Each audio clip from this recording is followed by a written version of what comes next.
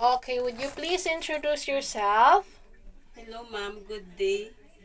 I'm Analu Francisco, 40 years old, single, and college level of 2 years course of computer secretarial. I have 2 brothers and 3 sisters. I am the youngest of the family. Okay, do you have experience as a domestic helper before? Yes, ma'am. Where? In Kuwait City. How long did you work in Kuwait? 3 years, ma'am. 3 years. What are your duties and responsibilities? I'm taking care of 10-month-old babies, 1 year, 2 years old, 3 years old, and 10 years old.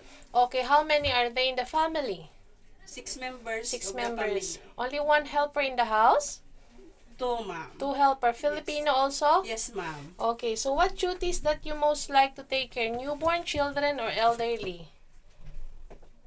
What duties do you like? Taking care of children and elderly. Okay, so if your holiday is not on Sunday, do you agree? Yes, ma'am. Are you willing to share room with babies, children, and elderly? Yes, Are you ma'am. willing to work with another helper? Yes, ma'am. Are you willing to take care of dog or cat? Yes, Are you ma'am. willing to take care of disabled? Yes, Do ma'am. you drink alcohol or smoke regularly? No. Do you eat pork? Yes, Do you ma'am. have tattoo? No. Do you have vision problems? No, ma'am. Do you hold any certificate like first aid, caregiver, nurse, and babysitter? No, ma'am. Have you any prolonged illnesses undergone surgery? No. Have you ever involved in any criminal labor police cases? No.